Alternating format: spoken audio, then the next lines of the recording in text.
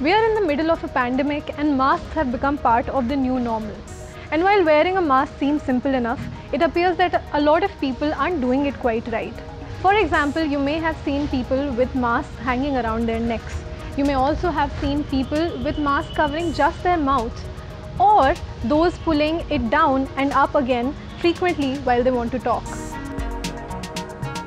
Wearing a mask is a simple and effective way to guard yourself against the novel coronavirus. But if you're doing any of the above, you're pretty much undoing all the benefits that wearing a mask can give you.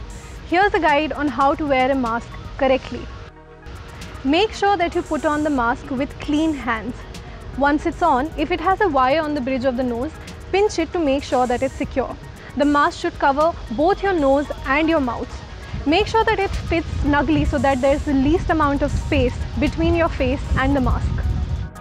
Once you put the mask on, avoid touching it altogether. This is because while the mask protects you, its exterior could be contaminated with germs.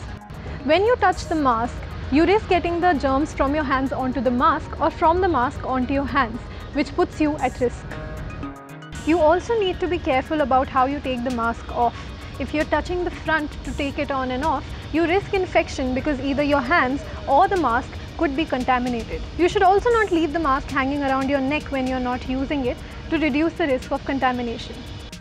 The Centers for Disease Control recommend that you use the ear loops or ties of the mask to remove it and avoid touching the front altogether. If it's a disposable mask, do not reuse it once you've taken it off. Dispose of it safely. If it's a cloth mask, make sure that you wash it before reuse. The best way to do that is to soak it for around 10 minutes in warm water and detergent, gently rinsing it and then setting it to dry. Make sure that you wash your hands with soap and water after removing the mask or use an alcohol-based sanitizer. Do not touch any areas or surfaces that are not contaminated without sanitizing your hands.